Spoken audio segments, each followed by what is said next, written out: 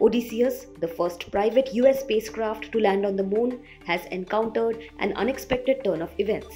Odysseus, operated by Intuitive Machines, initially made history on February 22nd when it successfully landed on the lunar surface, marking the first time a private company in the US achieved such a feat.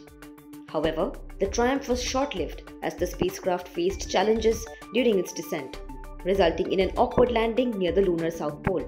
Despite the unexpected landing position, Odysseus has demonstrated resilience beyond our expectations.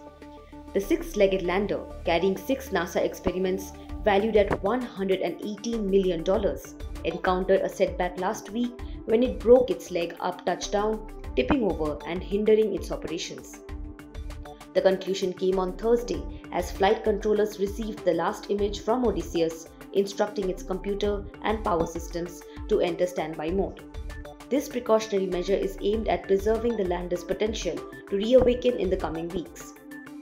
Intuitive Machines spokesperson Josh Marshall commented on the situation, stating that the final actions depleted the lander's batteries, effectively putting Odysseus into a prolonged hibernation.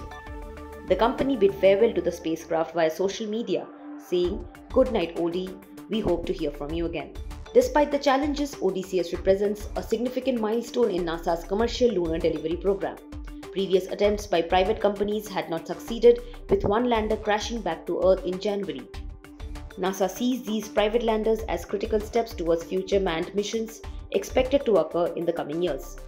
Before Odysseus, the last US moon landing was conducted by Apollo 17 astronauts Gene Cernan and Harrison Schmitt in 1972.